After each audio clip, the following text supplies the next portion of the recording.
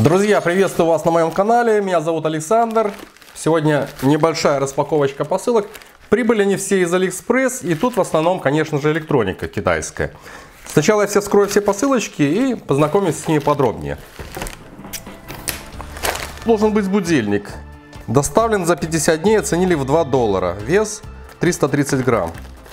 Очень долго шел. Я уже открыл даже спор, потому что продавец наивный полагал, что он доставит за 35 дней в Беларусь. Но вот 50 дней, вот такой вот будильничек. В этом желтом конвертике должен быть микрофон, аналог Boya BY-M1 вот этого, но это модель с двумя микрофонами. Оценили его в $5 и 20 дней доставляли до Беларуси. Ну, в принципе, быстро. Да, вот такая вот коробочка. Так, и здесь моя вторая попытка приобрести силиконовый ремешок для спортивных часов по сню Лабго. Вроде как размер подобрал правильный. Также 20 дней, 27 грамм и оценили в $1. Кстати, все трек-номера этих почтовых отправлений хорошо отслеживались.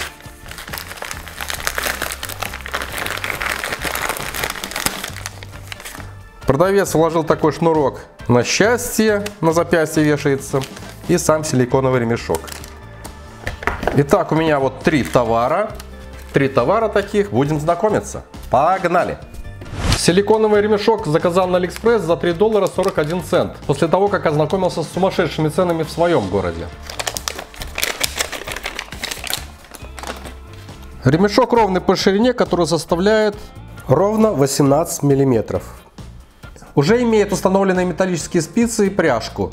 Здесь имеется специальный рычажок, благодаря которому ремешок легко пристегивается к корпусу часов. Длина элементов 75 без учета пряжки и 125 мм. В магазине есть черный, белый и синий ремешки, соответственно шириной 18, 20, 22 и 24 мм. Силикон имеет такое приятное софт-тач покрытие. С внешней стороны более гладкий, только две канавки. С внутренней стороны вот такой вот рельефный, сделан под браслет. В отличие от оригинального ремешка, который имел такую расширяющую сюда корпусу юбку, он смотрелся более гармонично. Здесь более тонкий, но сидит хорошо, вот так пристегивается. К покупке рекомендую, ссылка в описании. В отличие от упаковки микрофона петлички Boya BY-M1, на которой я сейчас записываю свой голос, здесь очень компактная картонная коробка, на гранях которой указано: двойной петличный микрофон, имя бренда, проиллюстрированный глубокое декольте, внешний вид микрофона, два мужика, у одного из них широкий картофельный нос, а также отмечены пиктограммами практическое назначение для видеосъемки, презентации, интервью и селфи, и возможность работы со смартфоном, видео и фотокамерами и компьютером. Есть QR-код для знакомства с продукцией на официальном сайте. Интересно, что данная модель AU200 на официальном сайте с доставкой со склада США, Канады и Японии стоит $29.88, а в официальном магазине на AliExpress эта же модель дешевле, всего $22.99, когда я покупал. В магазине представлены две модели: AU100 с одним микрофоном и мой вариант AU200. Решил попробовать с записью двух каналов звука. Так, открывается как спичный коробок. В коробке под блистером уложены пакетик с прозрачными шариками, который, вероятно, затянет вас в криминал. И в ячейке микрофон, одна батарейка типа LR44, один колпачок ветрозащиты. На коннектор мини-джек уже надет переходник на 6,2-6,3 мм. Здесь же одна прищепка.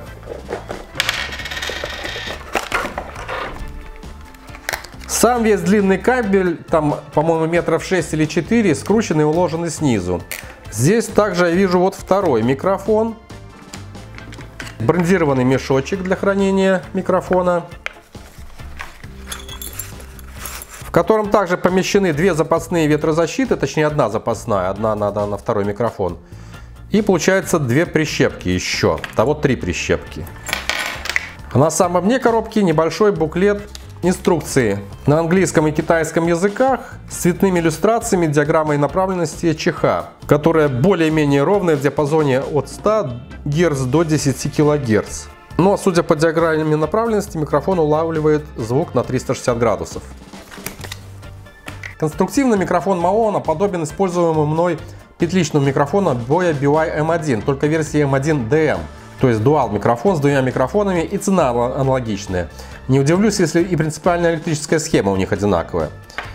Корпус такой же металлический, но немножко отличается внешне. Также переключатель с камеры на смартфон.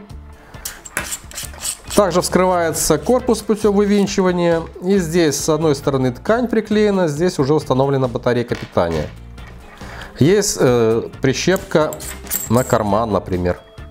Конструктивно оба микрофона очень похожи на Boya BY-M1. То есть я имею в виду сами корпуса микрофонов. Такие же прищепки, все аналогично. Единственное, что на этих проводах, которые идут непосредственно к микрофону, в этом варианте есть еще липучки. Там только липучка была на основном кабеле, который уже идет к камере. Так, переключаем в верхний режим, то есть режим камеры, включен усилитель. Надеюсь, что все-таки здесь микрофоны подключены к разным каналам, то есть левому и правому. Для этого один зажимаю в руке, в ладони. Во второй произношу какой-то текст, раз, два, три, проверка одного канала. Меняю каналы местами и записываю звук на другой канал. Раз, два, три, проверка второго канала. Напрасно я полагал, что здесь каждый микрофон подключен соответственно к левому и правому каналам. Нет, это именно мономикрофон и, как и заявлено, предназначен для двух ведущих. То есть оба канала здесь запараллелены, и уже мономикрофоны подаются на, получается, один канал. И в отличие от микрофона Boya BY-M1, на который я приписал предыдущую сцену, сейчас я подключил микрофоны MAONO. И вы можете слышать, как записывает голос этот микрофон. Точнее, два микрофона. А по-моему, они одинаковые. Это универсальный микрофон, именно поэтому у нас насчет 4-пиновым, а не 3-пиновым коннектором. В нем есть встроенный микрофонный усилитель, но я, как уже убедился, это монофонический усилитель. При переводе этого переключателя в верхнее положение, камера, происходит не только активация встроенного микрофонного усилителя, но а также распиновка данного коннектора. 4-пиновый коннектор используется со смартфоном, но в остальных устройствах, таких как фото, видеокамера, ноутбук, там используется чаще всего 3-пиновый коннектор. Это в том случае, если он не совмещен с выходом на наушники. То есть для записи звука в специализированных программах на ноутбуке мы переводим этот переключатель в верхнее положение. Коннектор подключаем в микрофонный вход. Раз, два, три, тестирую микрофон MAONO на ноутбуке. Раз, два, три, проверка качества записи. Так, теперь послушаем. Раз, два, три, тестирую микрофон MAONO на ноутбуке. Раз, два, три, проверка качества записи. Но в случае звука записи с микрофона на смартфон необходимо этот переключатель перевести в нижнее положение. То есть мы встроенный микрофонный усилитель выключаем, подключаем мини-джек разъем. Так, и в принципе готовы произвести запись. Раз, два, три, проверка записи с микрофона MAONO на диктофон смартфона Sony. Раз, два, три, проверка качества записи. Раз, два, три, проверка записи с микрофона MAONO на диктофон смартфона Sony. Раз, два, три, проверка качества записи. Ну а в случае записи на видеокамеру или экшн-камеру подключаем также в разъем. Опять же переводим в верхнее положение видеокамеру. Включаем запись и записываем звук на данный микрофон. Раз, два, три, запись с микрофона MAONO на экшн-камеру Sony FDRX 3000. Качественные петличные микрофоны мне понравились, ссылка в описании. Ну а я перехожу к следующему товару. В белой картонной коробке упакованы настольные часы модели К2, которые оснащены радиоприемником FM-диапазона, двумя будильниками, индикатором температуры в помещении, двумя USB-портами для зарядки внешних устройств. Все эти возможности проиллюстрированы на коробке. Комплектуется инструкцией, такой вот буклет, только на английском языке. Далее под пеной в пакете часы. Такие вот часики. И в отдельной секции, такой картонной, блок питания с евровилкой. С выходным напряжением 5 вольт и током 2 ампера. Вот с таким круглым коннектором. Длина провода 1,5 метра. Часы с габаритами 105 на 75 в высоту 60 миллиметров. Изготовлены из пластика в таком черно-серебристом цветовом сочетании. На экране наклеена транспортировочная пленка. Снизу имеется батарейный отсек под 3 элемента типа 3А, который используется для питания будильника при пропадании основного сетевого напряжения. Под вклеенными 4 резиновыми опорами имеются винты, чтобы разобрать корпус.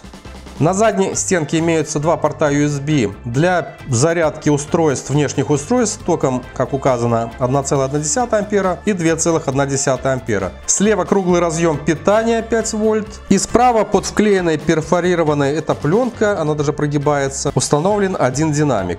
На верхней грани размещены 5 маленьких кнопок настройки 2 будильниками, радио, часами, индикатора температуры, а также большое колесо. Есть отверстие, в глубине которого установлен, вероятно, температурный датчик. В магазине можно выбрать один из 2 типов адаптера питания, американский или европейский. И 2 цвета присутствуют. Белый и вот такой вот черный, точнее он скорее темно-серый.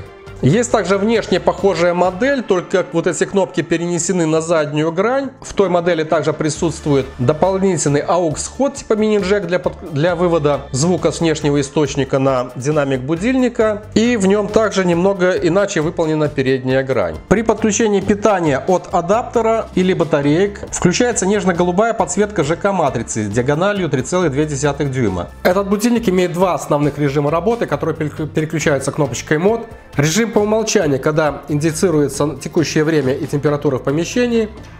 И второй режим – это трансляция радиоканалов FM-диапазона. Блок маленьких кнопочек имеет единственное назначение. Большое колесо в различных режимах имеет разные функции. В режиме индикации текущего времени однократное нажатие на колесо позволяет изменить яркость подсветки. Удобно то, что при изменении уровня от минимальной яркости этот шаг небольшой, и можно выставить комфортную подсветку в ночное время, чтобы не мешать спящему.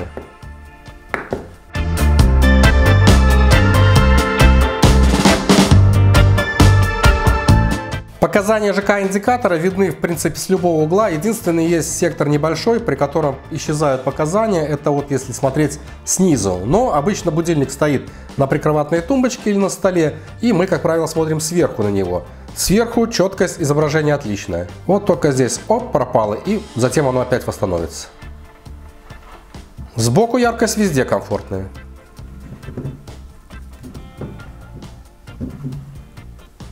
Чтобы перейти в режим настройки показаний текущего времени, нужно зажать колесо до мерцания значения часа. Затем его вращая, по часовой стрелке увеличиваем это значение. Однократным нажатием переключаемся на настройку минут. Также выставляем это значение. Еще раз нажимаем, переходим в режим индикации текущего времени. Длительное удержание верхней левой кнопки переключает показания температуры с Цельсий на Фаренгейты и обратно. Длительное удержание правой верхней кнопки переключает с 12-часового на 20-часовой формат времени. При 12-часовом здесь индицируется до полудня или после полудня. При 20-часовом формате времени индикации нет. Для работы исключительно часов и будильника достаточно установить в батарейный отсек 3 батарейки типа 3А.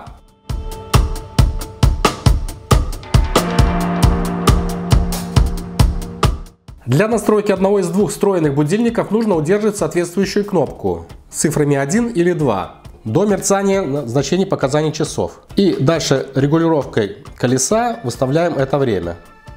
Далее однократное нажатие на эту же кнопку выставляем мы значение минут.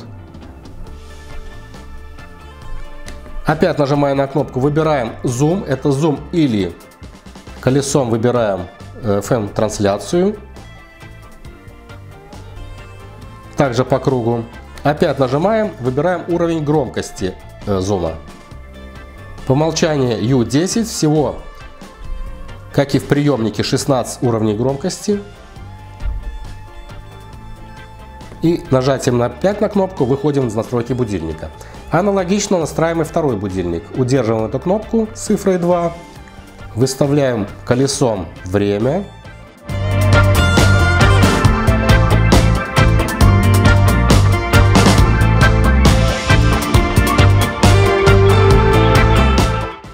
и выходим из настройки. В последующем этими кнопками мы включаем или выключаем нужный будильник. В качестве зума в будильнике используется одна единственная мелодия.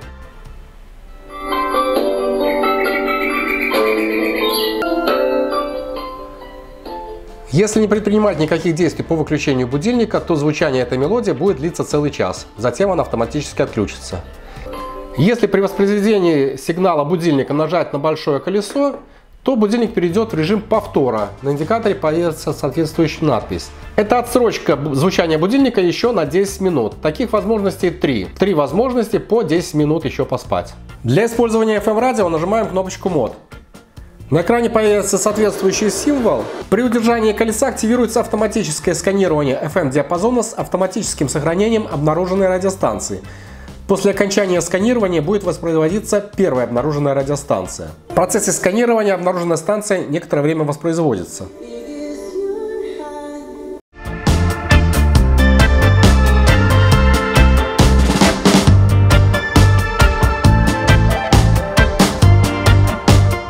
Высокая чувствительность встроенного в будильник FM-приемника позволяет автоматически настроиться и запомнить 17 радиостанций из 23 присутствующих в эфире Минска. При этом в качестве внешней антенны используется один из проводов питания. При отключении кабеля питания FM-приемник автоматически отключается. Кнопками вперед-назад можно переключать радиостанции.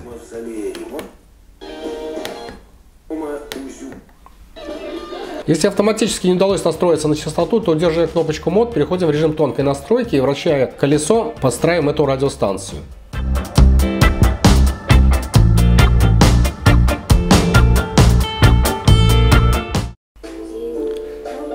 Далее нажимаем на колесо и сохраняем ее. Также в режиме трансляции радиостанции однократное нажатие на это колесо позволяет приглушить звук. Повторное нажатие на колесо возвращает звук в исходное состояние.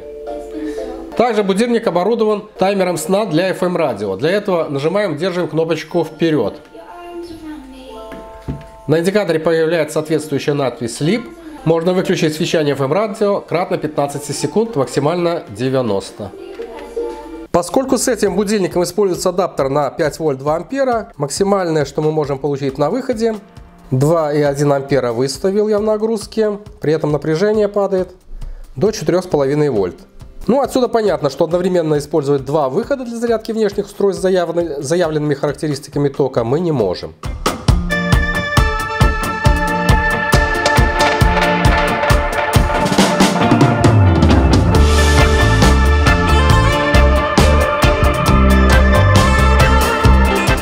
Вот такие товары были на сегодняшней распаковке. Оценивайте это видео, подписывайтесь на канал и до встречи в новых видеороликах. С вами был Александр. Пока!